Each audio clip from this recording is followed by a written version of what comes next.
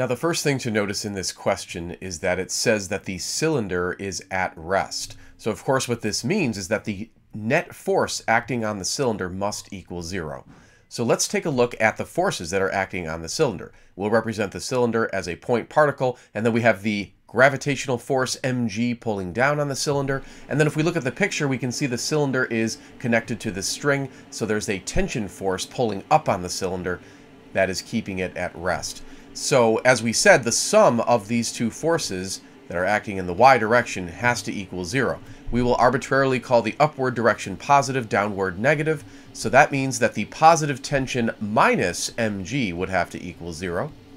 We can add mg to both sides of this equation, so it cancels on the left side. And now we have a nice expression to help us calculate the tension in that string, because the mass of the cylinder was given to us. It's 2.5 kilograms. So let's go ahead and plug in the mass as well as 9.8 for g.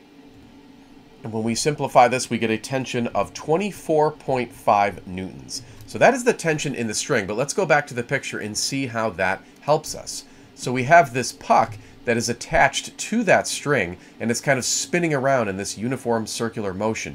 And because it's spinning around in uniform circular motion, we know that the centripetal force that is acting on the puck has to equal its mass times its speed squared divided by the radius. So if you look at the picture, you kind of have to ask yourself, well, what is the centripetal force that is kind of keeping this puck traveling in that uniform circular path?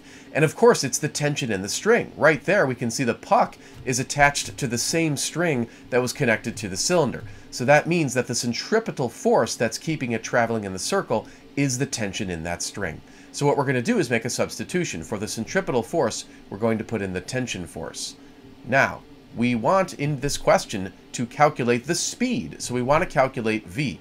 So why don't we go ahead and solve this equation for v. We're going to move it down to make some room here. Okay, so we're going to solve this for v. We're going to do so by multiplying both sides of the equation by the radius. Next, we'll divide both sides by the mass m. And then finally, we will take the square root of both sides of this equation so that we can cancel out the squared on the right-hand side. There is our expression to solve for the speed. The radius and mass of the puck were both given, as well as, well, the t was calculated from earlier, of course, the tension. So let's plug in the values.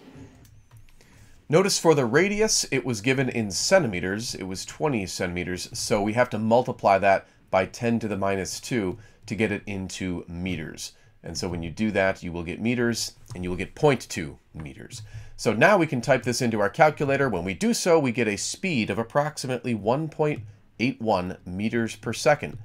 So this is the correct answer to the question. Thanks for taking the time to watch the video. If you're interested in making a small donation to my cause, I'd greatly appreciate it, but of course, please do not feel obligated to do so.